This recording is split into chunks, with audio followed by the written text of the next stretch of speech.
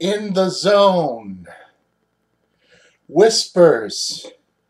Through the dark, deranged portals, you evoke fear, filled with angelic fervor as with textile base.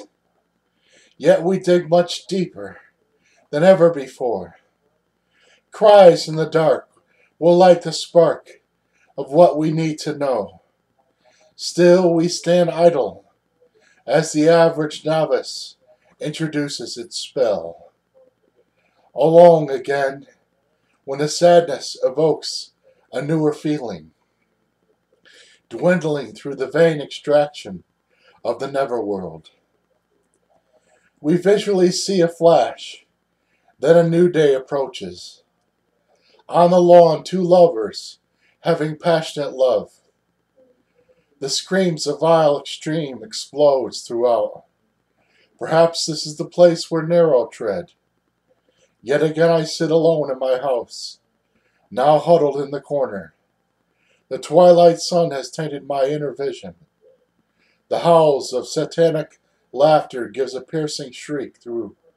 A candle was lit by the edge of my bed. One can remain lax in the quietness of the moment. Yet again the setting of the sun. A new day has begun as we embark on the moment.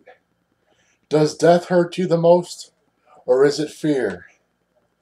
You can equate logic through a firm grasp of the hand.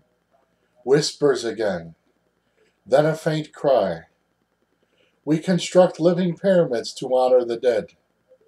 A stroke of luck, an impulse ensues. On to so much more, but to what? Are we grasping for straws? What are we searching for? Quietness again. This time, I'm in the zone. As if zombie creatures with vicious long fangs that bite, dripping blood offside, we run away to hide. No one questions anymore. No one has a voice. Alone one last time, yet feelings of grandeur awake. To the message of hope that spills from the sky. A challenge to be free is a question of time. Eyes would spot, digging holes in a pool of blood. Satan laughing again, spreads his wings. Again I awoke. But to what?